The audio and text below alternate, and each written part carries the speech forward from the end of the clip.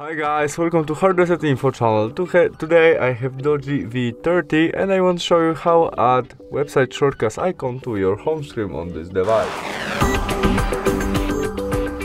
Our first step to do that, we must open Google Chrome and go to the website which we want to add to our home screen as shortcut icon. When we are on it, we press 3 dots on the right corner and scroll down to add to home screen. There we can custom name of our shortcut icon, and when we do it, we click add, confirm by add to home screen.